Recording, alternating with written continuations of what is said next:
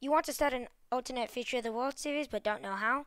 Here's the guide. So what you're going to need to do is you're going to need to install paint.net, but if you want to make an alternate future of the world series and you've already made other series with mapping, you probably already know this.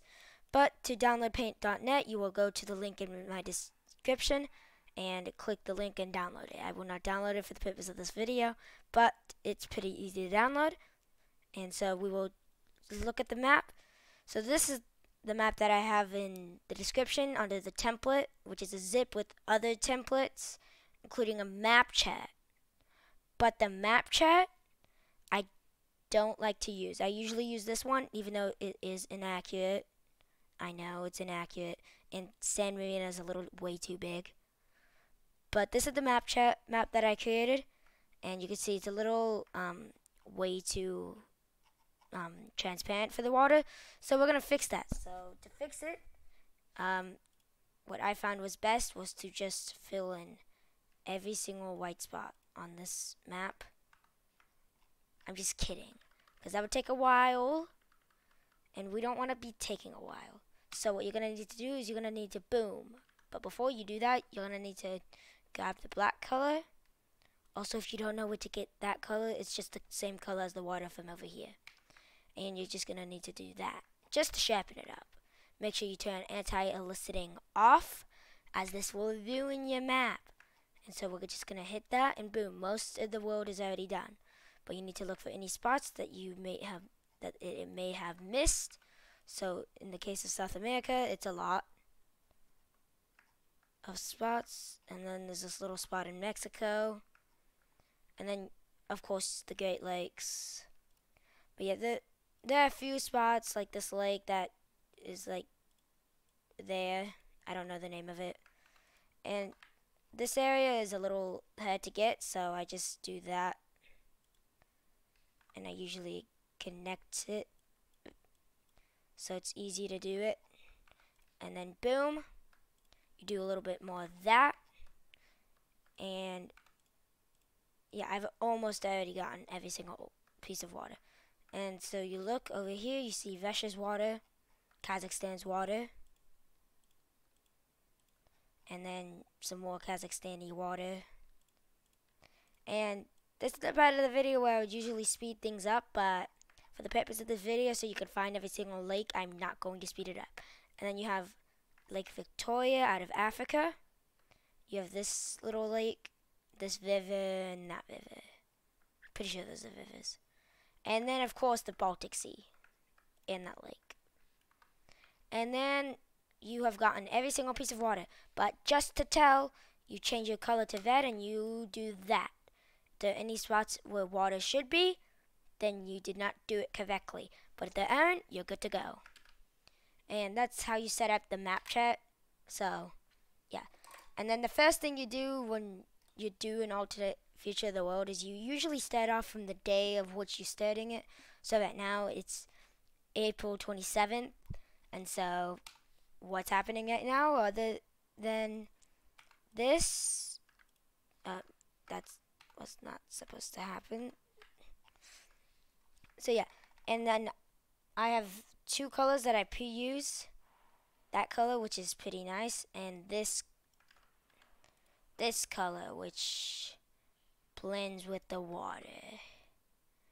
So to combat that, I usually put the water on a different layer so I can use that color, but I have a remedy for this video because I figured something out. I'm pretty sure this color, dang it, it's not. One of the blues is just does not do water. I don't know which blue it is, but one of them. Maybe it's the purple, because it's technically, no, it's definitely not the purple. Maybe it's that. That's more cyan, but no. But yeah, for the purpose of this video, I usually put it on a different layer, and so that is what I am going to do. But I need to save it, so I need to do that. And then you grab this magic wand. You do that, and boom, all the water has been selected, all of it in the world, including those pieces, which are not water, but it's close enough. So you copy it, you delete it, and then you turn on anti-eliciting and fill in all the black spaces. Then you create a new water layer, paste the water on top, and put it below. And that is how you fix that issue. And so I'm just gonna, yeah. You usually start from the day of which you start on, and so that I already mentioned the date. And so I think the invasion looks something like that. And yeah, you do things, and so like we're gonna like pretend Ukraine takes all of Crimea, takes the Donbass region, and then kicks Russia out of Russia, and then they do that. Now, of course, this isn't realistic, but I had to do something that makes a scenario. And then there's a very important way of planning it. With Notepad++ is what I use. So you search up Notepad. I have two Notepad. Notepad and Notepad++. I always use Notepad++ because it has my alternate Future of the World Season 2. And you can see this is how I plan it. And so like episode 1, you do the alliances, and then you just map out everything. And then if you want, you can write down peace treaties using this, and I will put a download link down below. But this Notepad+ is completely optional. Notepad++. And it just makes your life so much easier because you could just open it up and it saves what you were on. Oh, and then let's say you say that you want to make a peace treaty. So I usually do that, and then that, and I destroy the border, and then go to, for this map, I haven't done much on this map, so for this map, I think 3 works, and for this, you want anti-eliciting on. And so, yeah. And then, you click on that. Wait, no. You do a little that, and then, before you connect it up, you do that, and then, you connect it up. Very important that you do that on this map, because then it looks a whole lot more natural. Now, of course, it doesn't look natural because, yeah, but it looks a whole lot more natural. And then you would say, oh, let's say Russia now invades Kazakhstan.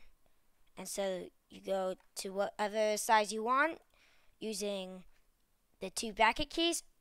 Close bracket increases the size. Open bracket decreases the size, and you can press Control to go up in increments of 5.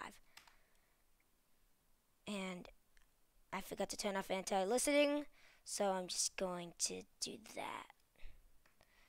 And then and then you do that. Oh my god, I forgot to turn off anti-eliciting. Then you do that, and then you create the new border. For this peace treaty, I'm just going to have them be annexing them. And if you don't want to do that's not supposed to happen. If you don't want to like, what's it called, like mess around with other borders while you're doing this, you can tune it down before you do the drawing borders. And I usually draw my borders like paused in OBS, which is what I use to record, because who doesn't? And yeah, that's all I do when doing alternate Future of the World. So hope you guys like this tutorial, and I'll see you guys. I can't say guarantee later today, but maybe later today, if not Thursday. And also, yes, I am still working on the alternate History of the World timeline. And before you leave, like, subscribe, comment, and share. And also, pineapple. Yeah, I forgot what your username was. You're welcome.